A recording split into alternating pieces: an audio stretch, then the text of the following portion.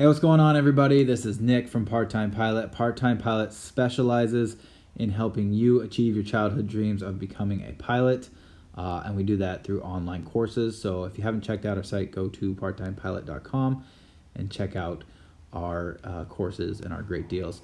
So today's video is going to be on the transponder. What we're going to go over is the basic functionality of a basic transponder. If you fly with a different transponder, do me a favor and comment below. Tell me what kind of transponder you fly with. This right here is just the very basic transponder, so we can get the basics. So we'll go over the functionality, then we'll go over the different modes, what they mean, including ADS-B. So this is plus ADS-B, and then we're going to talk about when these are required, both transponder and ADS-B, for private pilots. So you know when they're required, what the modes mean, and the basic functionality. So let's get to it. All right, so right here you just have in this transponder, you just have a basic mode switch. So it's got off, which powers the unit off. It's got a standby, which gives power to the unit, but it's not transponding. It's not broadcasting out of the transponder antenna. And then you got on, which turns on your mode 3A operation for this one. And then alt turns on mode 3C, which is automatic altitude reporting. That's why it's ALT. So, and again, we'll get to the modes here in a second. Then you have the numbers. So these are what you use to change your squawk code right here. And then you have an enter. So how these old ones work is you press the first digit 0 for here, and then you would press enter and then it would go to the next digit, and then so you would enter 4 and then press enter again, and then it would go to the next digit. So you got to press it each time and enter it in there. Then you have a VFR quick button. That's just a shortcut button. It quickly changes your squawk code here to the VFR squawk code, which is 1200. All right, then we have ident, a quick ident button. So allows pilot to identify easily and quickly to ATC. So this should only be used if you're asked and directed to by ATC. They'll tell you to ident, and that is usually done when they can't find you on their screen. And what that does is it enlarges your aircraft on their screen so that they can find you quickly. All right, and then your tail number will be entered here. We'll just show you there. Then you have the squawk code as we talked about. And then we got a flight level or altitude, so that is flight level of 085, which is 8,500 feet. And then this has a function button as well, so that's only used for setup and configuration, so you don't really have to worry about that unless you're a mechanic. All right, now let's get to the modes. So transponder modes. When you call up flight following ATC, they will ask you to squawk a specific 4-digit code on your transponder. This is when you'll change your transponder code from the VFR standard 1200 to a code assigned to you by ATC. Be sure to avoid inadvertent selection. So when you do this, when you're at 1200, and let's say squawk, I don't know, 8571. So you would have to go, past essentially these numbers. So you want to make sure to avoid selection of these codes, even if just for a minute, because they are the emergency codes, which will trip, some emergency services possibly. So that's kind of why the transponders, they make you do it 1 digit at a time so that you can avoid pressing those. Once you enter the code in your transponder, ATC will be able to locate your code on their screens and be able to provide you with radar navigation and traffic separation services. So that's how they find you on their screen. After services are ended, the pilot should put your code back to 1200. So ATC says, all right, radar service terminated. That gives you the go-ahead to put this back to 1200. All right, so the first mode is mode A. Mode A transmits aircraft position with a 4-digit squawk code to ATC, just as we've been talking about. Mode C transmits the aircraft position, 4-digit squawk code, and your aircraft's altitude rounded to the nearest 100 feet. Mode C transponders are sometimes referred to as encoding altimeter transponders because they report the altitude by encoding the altimeter value. So they take the value of your altitude that your aircraft has, and they encode it into a signal that they broadcast out your transponder antenna along with the signal for your 4-digit code and your position. and then ATC receives that, and they decode that into an altitude value. And then you have Mode S, which is designed to function with traffic alert and traffic and collision avoidance systems, or TCAS, and traffic information systems, TIS.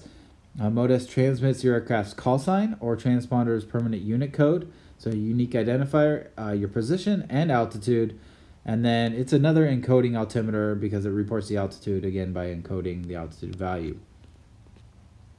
And then finally, another, I guess you could call it a mode, although it's a separate unit. Sometimes, you know, and a lot of things they're combined into the same unit on your aircraft, ADS-B and regular transponders, but let's just consider it a different mode because it is new as of January 1st, 2020, I believe.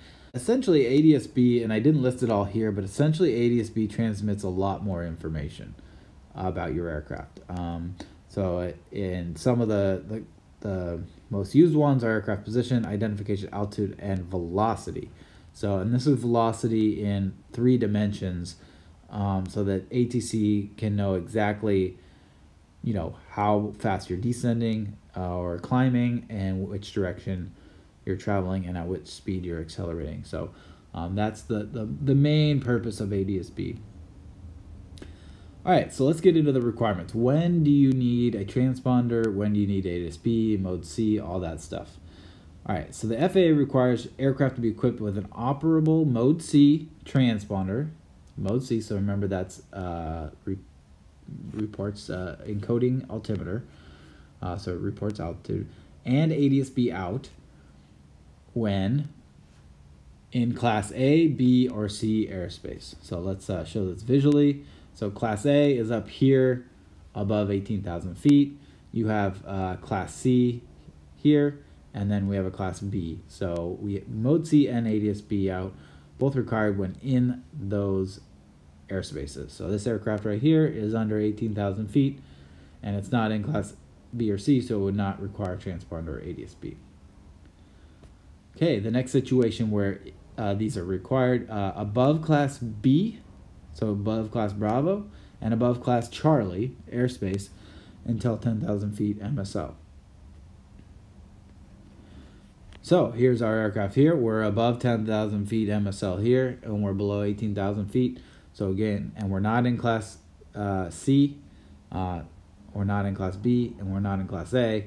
But if we were above Class C and below 10,000 feet in this little box here, or above Class B, that's what that requirement is talking about. And though our aircraft is above this Class Bravo right here, it's above 10,000 feet, and that requirement is only up to 10,000 feet. All right, the next one, within Class Echo, Class E airspace, at or above 10,000 feet MSL, except in that airspace below 2,500 feet AGL. All right, so let's look at it. This is kind of a confusing one. Let's look at it conceptually. All right, so Class E, 10,000 feet above. So we can safely assume that if we're not in Class C, we're not in Class B, we're not in Class A, that we're in Class E. And when we're above 10,000 feet, which our aircraft is, then Mode C and ADS-B is required. All right, so this is why our aircraft is transmitting here, as you can see with these little transmit symbols. But the one caveat to this is if you are if you're under 2,500 feet AGL, so under this dashed line, then it is not required. So even if you go up mountains, right, so the elevation is here, so it's only 2,500 feet above the elevation. So if you were to fly over the mountains like this, in this area, it would not be required. So just, you know, on a cross-country flight, you're not going to care about that. You're probably going to be having those on the whole time. But if you were to be operating out of an airport, you know, up here in the mountains and just, you know, doing pattern work in a non-towered airport or something, then it would not be required. All right, the next one is within 30 nautical miles of a Class Bravo airspace primary airport. when below 10,000 feet MSL. We call this a Mode C veil. So, okay, so Class B, we're under 10,000 feet, and we're within 30 miles. So 30 miles of that primary airport. Can't draw my M, but so the 30 miles, that's the radius. So that's the veil, 30 miles all the way around. If we are within that up to 10,000 feet, then we require Mode C and ADS-B. So this aircraft right here, we're not, but we are in the Class E airspace, so we already talked about that we'll need these. Okay, now the next one is into, within, or across the U.S. Air Defense Identification Zone, or ADIZ. This one, as a general aviation pilot, you probably won't come across, but it's good to know, into, within, or across the U.S. ADIZ. So here I just sort of drew a little dashed blue line over here, and that's the ADIZ. So if you are going into it, across it, or you're in it, so if you're over here somewhere, or you're crossing into it, you're going to need Mode C and ADS-B.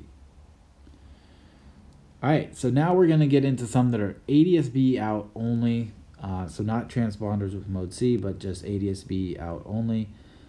So within Class E airspace over the Gulf of Mexico, at and above 3,000 feet MSL, within 12 nautical miles of the U.S. coast. So if this is the Gulf of Mexico over here, and we're within 12 nautical miles of the coast, and we're 3,000 feet MSL and above, so that would be, probably about right here. So if we're in this area right here, 12 nautical miles from the coast, above the Gulf of Mexico, 3,000 feet or above, then we would require ADS-B. All right, now if your aircraft is equipped with operational ADS-B, then you are required to keep it in transmit mode at all times. So that's just a general rule for ADS-B. And then for flights above 18,000 feet in Class A airspace, the aircraft is required to be equipped with a 1090 ES ADS-B. All right, and then so that probably doesn't apply to general aviation private pilots. So we want what's the requirement for below 18,000 feet MSL? So if you're flying below 18,000 feet and you're not in Class A, then you can have either a 1090 ES or a Universal Access Transceiver, or a UAT. So if you're building your own aircraft or you're putting in an ADS-B, you probably want one of these. To be safe, just go with 1090 ES. But if you're not going to fly above 18,000 feet, which as general aviation you're likely not to, then you can just go with the UAT. Okay, finally, when not operating in an area that requires Mode C, S, ADS-B, the transponder should be set to Mode A unless otherwise advised by ATC.